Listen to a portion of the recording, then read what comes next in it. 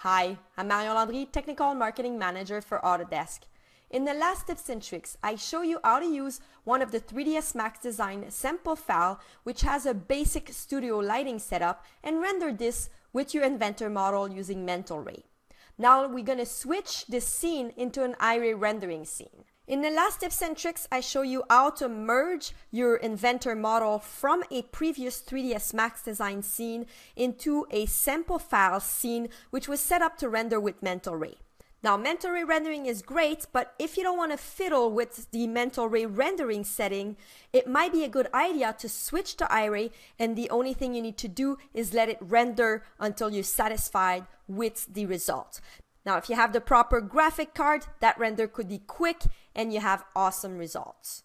So I'm basically starting where I left off, and within the rendering panel, I'm going to switch to the Ira Rendering engine. Now I'm going to go under the renderer panel and choose to render this image for unlimited time, which is basically the only setting you need to worry about when you're rendering with Ira.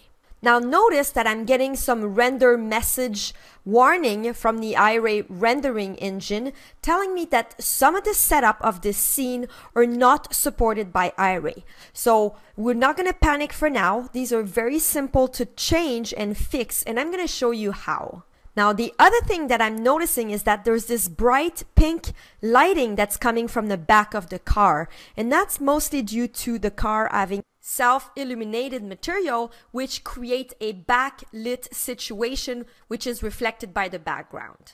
So basically, Ira is a lot more sensitive to light and calculates the light a lot more accurately than Mental Ray, and therefore this image is being affected differently. So because I am aware these backlights have self-illuminated material, I can choose to decrease the intensity of the light or turn off the self-illuminated material to fix this backlighting pinkish light that's happening behind my model. But if I like this, I can leave it there. I'm going to change it later on in the scene to show you how to do it and really have a comparison in between the Mental Ray image and the Ira image. So I'm going to cancel this render for now and investigate a little bit more on this scene. So if I look back at the first render I did with Mental Ray, you see that there's various materials that were created with this scene. And what the warning is telling me is that there's a max composite material that is not supported by Ira. So I'm going to load the material editor, and right now none of the material that are in the scene are loaded in the browser. I can easily do that by clicking on the material map browser, and I'm going to collapse all of these panels until I see the scene material, and I'm going to load a few of these materials. So 01 default, I know that doesn't belong to the 3-wheeler, as well as 02 default and 15 default material. If I scroll down, I'm going to find the grungy floor material, which I'm assuming is belonging to the floor of the studio. And scrolling back up, I can see as well that there's a ceiling material here, which I'm assuming also belongs to the studio. So I know that the material that are applied on the 3-wheeler have been corrected by me in a previous scene, so I know that my 3-wheeler is fine. Now I just have to investigate a little bit more on these material that are applied in the studio because they weren't created by me. So looking at the 01 default material, I could see it's an arch and design material, which confirms that it is supported by Ira. None of the material or the bump map are using anything that is not supported by Ira. So this one seems okay. I'm going to move to the second material. Nothing look unusual in this material either. The third material is using an arch and design material, but there's a map here in the diffuse channel, and this is the composite map that is not supported by Ira. So I'm basically going to get rid of this material. This is a concrete floor. It's called grungy floor, but to me it looked like a concrete floor. So I'm going to basically load an arch and design material. So I'm going to start from fresh, and I'm going to use a template polish concrete, which I know looks really good with Ira and is supported by Ira. And now I have solved my problem with the material warning that Ira was giving me. Now I'm going to look at the ceiling material. It's an arch and design material. I should be fine for the rest. So if I go ahead and re-render, you will notice that I'm not going to get the warning message anymore.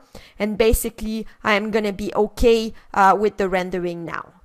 Now that the rendering is going, I could see that the pinkish light is still happening in the background, and I might like this effect. If I don't like it, that means I need to turn off the self-illuminated material that are applied on the back light of the three-wheeler. And let's do that to have an equal comparison between the two rendering. So first I'm going to change my angle here. I'm going to look at the back of my three-wheeler, turn around, and basically call this self-illuminated material into my material editor by using the picker.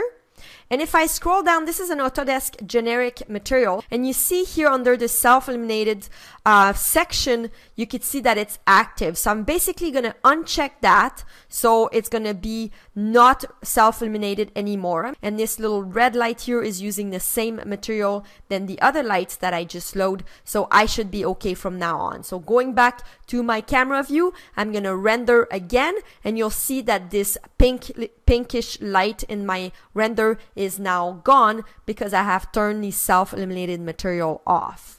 So basically, I only have a few small adjustments to do, mainly to do with the material that was not supported by Iray and shutting down that self-illuminated material that was glowing in the background.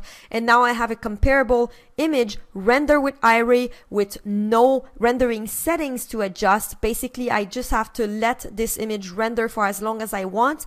And I find that for this particular scene, it was actually faster to render with Iray to get a nicer quality render than to render the same scene in Mental Ray. So already you see that it's only been a few minutes and the quality is quite nice, and I have soft shadows, soft reflection, and a beautiful photorealistic quality using Ira Rendering.